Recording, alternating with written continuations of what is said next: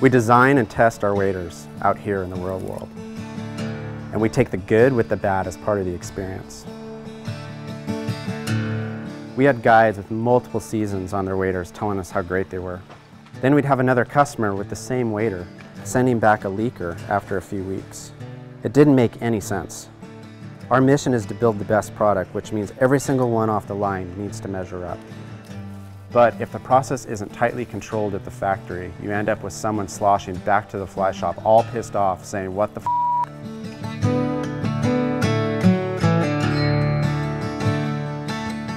Patagonia's Waiter Task Force is a team of in-house quality experts, advanced R&D engineers, product developers, fabric developers, and designers who are dedicated to one ongoing task, controlling and eliminating variation in the production process.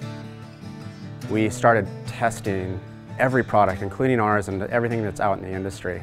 Our highest end waiter actually performed slightly less than our mid-tier waiter.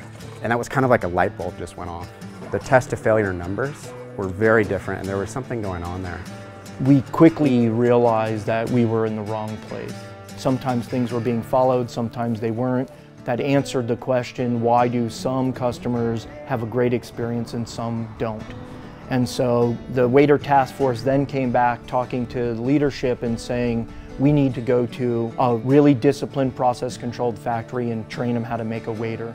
New facilities with new machinery, which gives us a more consistent performing waiter. In order for us to be able to track and verify that the procedures, the testing, and all the work that is put into production is being done and followed, we've introduced a serial number to every waiter that's tracked through the production, so this gives us a real cycle of improvement and feedback.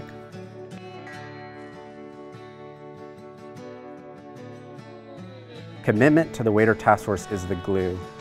It's not just about passing a test. It's not just about one season. There's actually no finish line when your mission is to build the best.